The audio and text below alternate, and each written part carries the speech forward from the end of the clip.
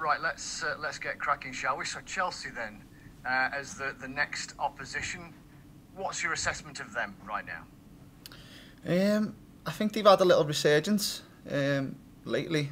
They played well against Wolves, I believe, and I think they got the most passes, didn't they, or something. So, no, little resurgence. They played well last night.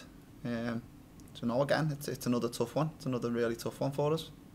It's a fixture that invokes a lot of happy memories for Sheffield United. The draw down at Stamford Bridge and the really resounding victory at Bramall Lane. Yes, of course, there was a defeat at the Bridge earlier this season, but can you take something from the earlier fixtures?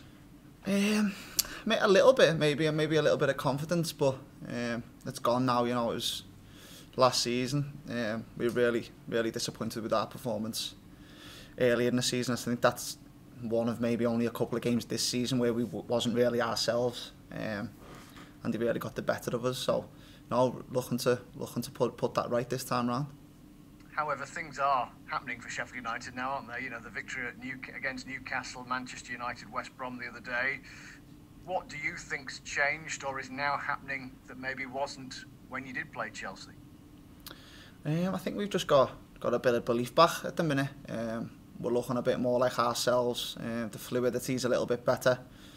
You know, getting down both flanks a little bit more, a little bit quicker. We're defending a little bit better, and we're putting chances away, which we weren't at the start of the season. So, no, we can take that into the weekend. How would you sum up levels of belief that you can stay up this year? There's a little bit of hope. It's going to be really tough, but you know, there is a little bit of hope there. So, you know, we put ourselves into this position. We're just going to have to fight and try and get ourselves out. Can you quite believe it? I mean, from being a ninth place team, top 10 team last season, to just, well, all sorts of things conspiring against you, and with that, the dip in performance this year. No, definitely, it's been a frustrating one, because at times we've had good performances and just lost narrow games, really, whereas last year we won them narrow games, or got a point. So it's been quite a frustrating one, because although results haven't been going our way, the performance levels hasn't been too far off, really. Is what it was. It's been quite tight. As I said, there's only been a couple of games where we haven't been ourselves, and we've been really hard on ourselves in looking back on them games. So thankfully we've revived a little bit lately, but we just need to continue it. How important in those times then does character become? You know, the dressing room, we've all spoken about it with you and the rest of the lads over the course of 3 or 4 year period now, really. It wouldn't be uncommon in football when results turn that dressing rooms kind of fracture a little bit, but you guys haven't. No.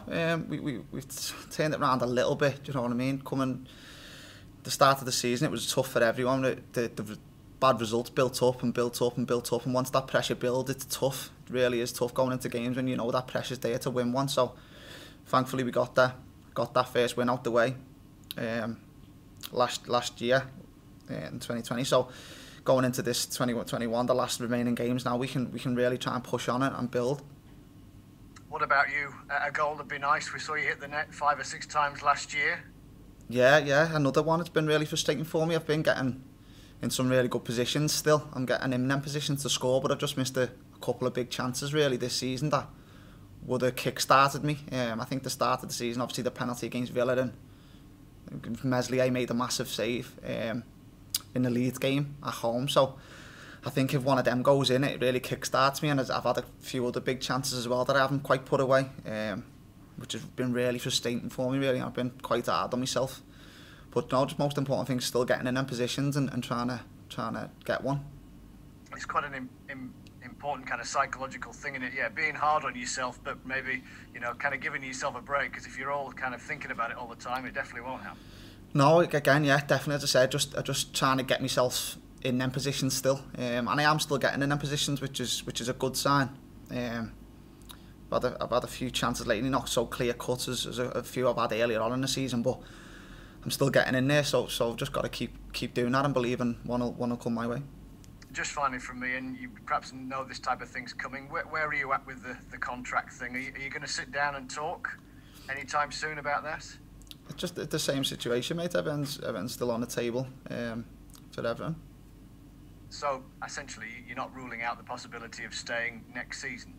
No, Everton's still on the table, so we'll see what happens. Because it's become quite the backdrop, I suppose, to your season. I mean, you've not been talking about it, I suppose, but the fan base kind of does, and they want to know where your head's at. No, of course, it's bound to happen.